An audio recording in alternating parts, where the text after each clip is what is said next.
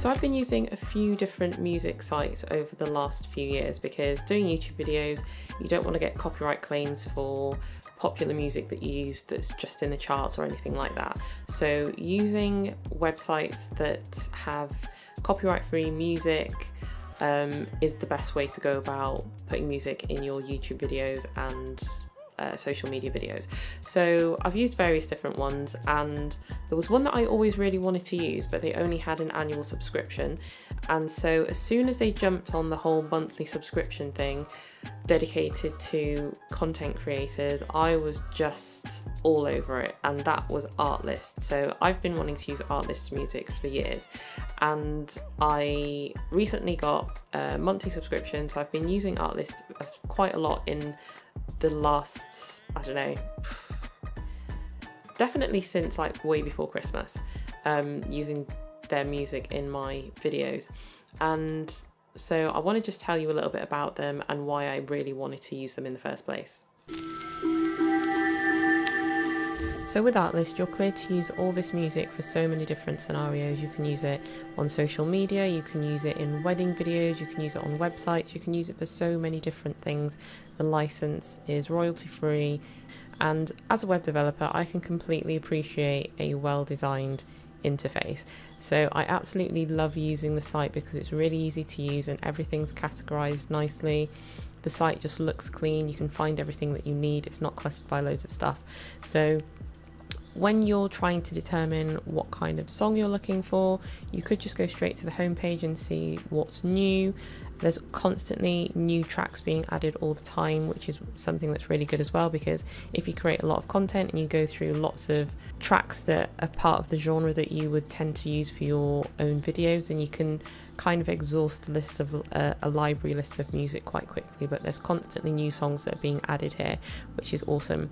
So I tend to first come to the homepage and just see what's about, and then I'll kind of listen to some of the tracks, and then I'll start to narrow down the focus of what I'm actually looking for. So you can search for things via the mood of the video that you're creating, or you can do it via the theme of the video. You can do a combination of mood, video theme, genre, instrument, and also with this spotlight section, this highlights all the different music collections that you can go through and you can listen through. So if you were creating a travel vlog, you could listen to soundtrack from that playlist, or if you were creating real estate videos, you can also go to that collection. And so there's a lot of curated playlists and curated collections that you can actually go through to make searching through the library even easier. But if I just go back,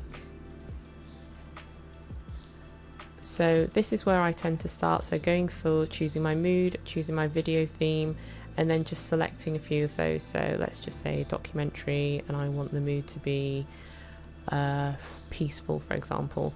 So you can go through, there's so many different tracks, and one of the features that I actually really like is if you find a track that you actually really like the sound of, and you don't want to have to keep looking through this entire list to find other tracks that are similar to it, you can toggle this on, and that will put a few tracks that are similar to the track that you've just found. So it just makes it easier to keep things a bit more consistent if you want that consistency in music through your video.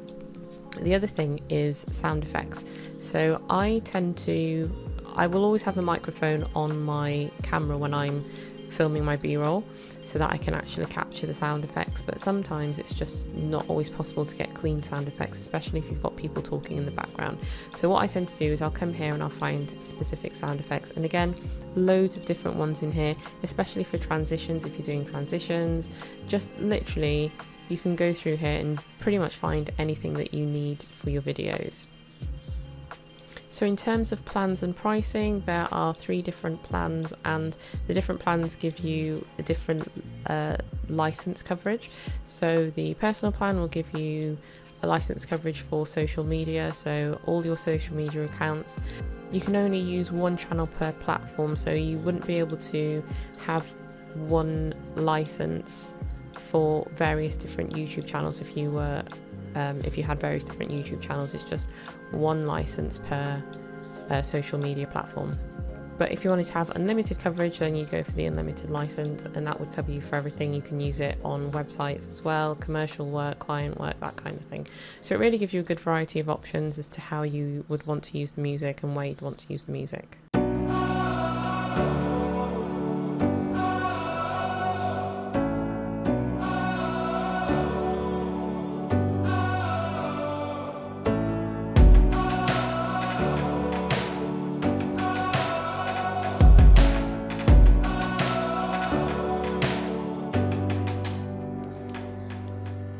So whilst I'm on the subject of content and all that kind of stuff, I thought I might as well mention Artgrid and Motion Array. So Artgrid is where I get stock footage, and the great thing about Artgrid, and the thing that I really actually like about it, is the fact that the quality of the content is really high. All the video clips, and also the fact that when you're getting a clip, you're getting a sequence of clips. So the filmmakers, the videographers, the cinematographers, they have actually put together sequences so that it keeps your content consistent when you're talking about it and using it in your footage. And having different shots and close-ups and wides of the same scene, it just makes it really useful to actually plan your shots and put them into your content and just have that consistency and seamless transitions between different clips and stuff. So that's really useful. That's what I really love about Artgrid. And also with Motion Array, there's just so many different templates for Premiere, After Effects, other video editing software as well, and it's just really high quality. There's loads of it, and it's unlimited if you have a subscription, so do check it out, because adding motion graphics and templates to your videos is also just going to enhance the quality of them. So well worth checking out Motion Array for that.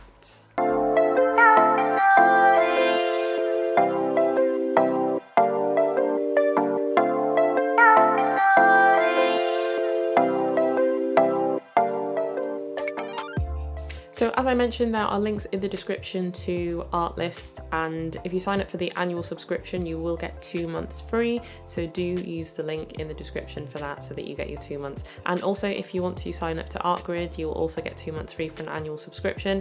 And if you want to sign up to Motion Array, then you will get $50 off your annual subscription. So like I said, use the links in the description, and yeah, you'll get those benefits.